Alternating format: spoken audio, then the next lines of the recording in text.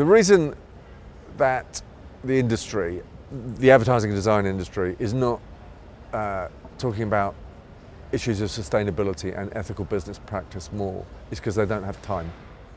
Now agencies, and I don't want to overstate this, but it is true, struggle to cope with the workload, and the talent and resources stretched very thin. So in sort of old-fashioned terms, there's no R&D budget. Okay, so they're responding to immediate briefs for immediate projects. The pressure is on marketing people to deliver sales results, financial results, and there isn't a lot of time to address these important new issues.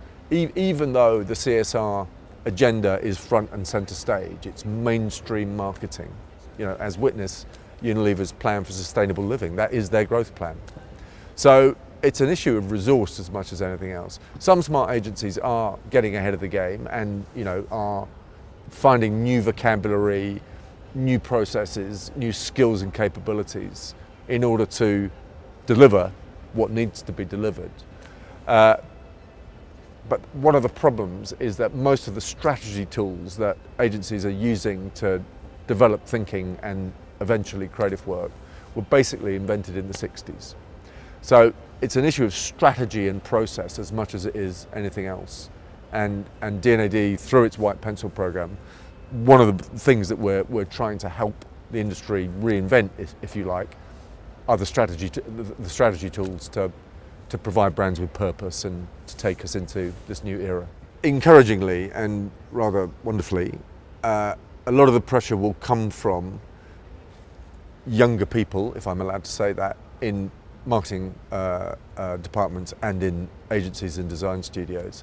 And I think people, millennials if you like, people who've come of age this century, absolutely want to be doing good, to have at least some of that in their daily lives, in their daily professional lives, to feel that they're making a contribution to society, to sustainability, to more ethical business practices. So there is pressure building up, and we are going to be driven in that direction. The only way those things are going to happen, by the way, is if companies do well out of it, and their shareholders do well, and so on. So that's the sweet spot. That's where it'll start to become, to use the word in a different sense, self-sustaining.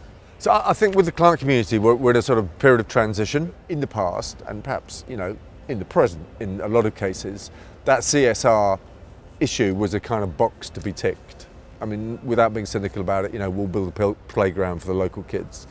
And now it isn't that. And the place we're going to is where if brands want to do well, they will have to do good, because people won't buy products and services from companies that they don't trust, don't like, and don't think are doing the right thing.